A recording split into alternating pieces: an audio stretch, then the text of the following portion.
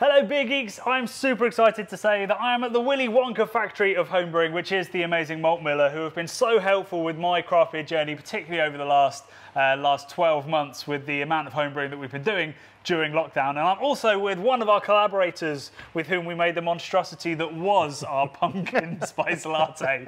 This is Andy from Elusive. Thanks for coming on. I really like that beer. So we are down at Malt Miller. I've been filming with Andy, making some homebrewing videos for camera, which you can watch. There will be a link below for that. But with the amazing minds behind the camera and the amazing mind in front of it, I thought it'd be a great opportunity to answer some of the questions that we get in the comments of every homebrew video we do. So this is our top 5 tip series, and this time we're talking fermentation and of course, dry hopping.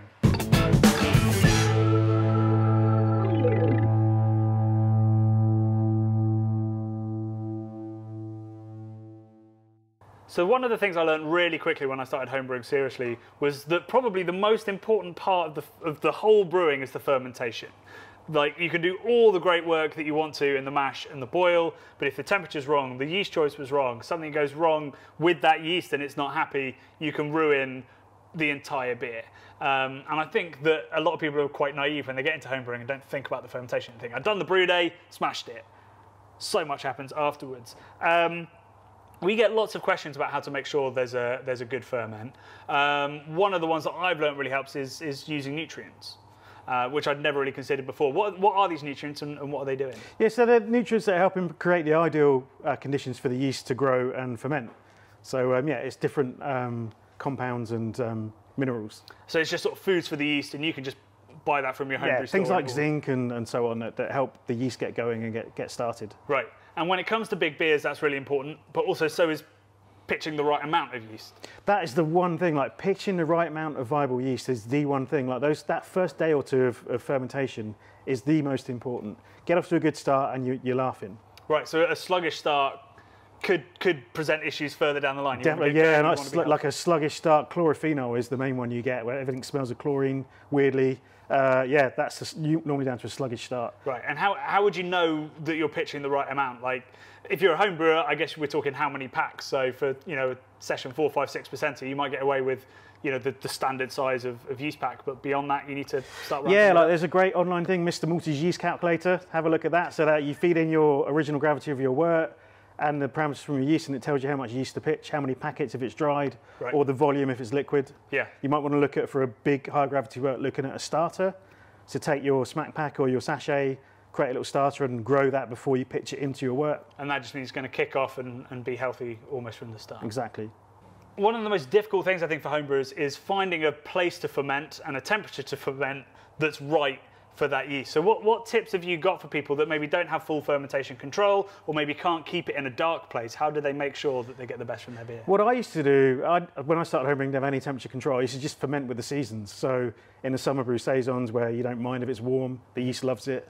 In the autumn, spring brewing ales that need a kind of a room temperature, 20-degree vibe, sit it in the corner in your dining room or wherever, and yeah, use the conditions of the environment to support the yeast. Right, and you can get products as well that will help it stay slightly at the temperature that you need it to be. Like, you can get jackets, or you could use you can get plates that you sit on, or if it's in the winter, you can wrap it in a towel and try and keep it warm.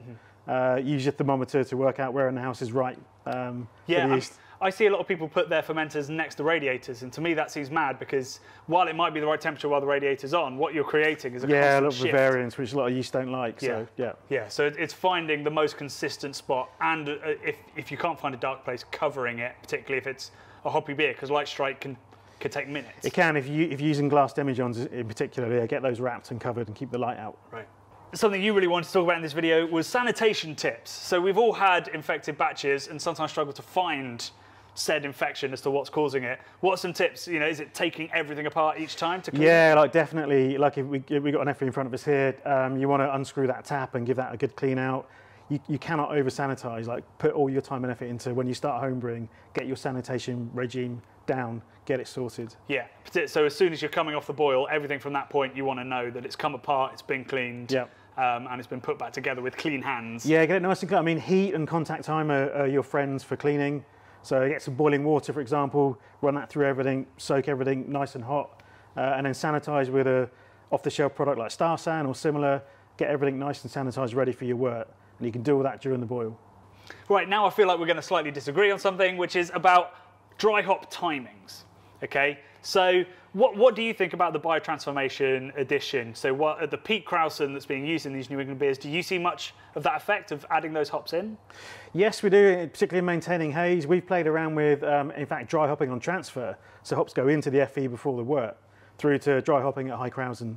And we played around, and yeah, getting hops in nice and early definitely contributes to a more stable haze. And you haven't found any grassy aromas from being sat on those hops? No, we're not doing too much of the addition at that point. Most of the addition goes in late and a nice short contact time, but it's just an addition, maybe around 10-20% of the dry hop goes in as part of that biotransformation addition. So if you're hopping early, you hop light just to make sure you get a bit of biotransformation, but the bulk of it is much shorter contact time, like what?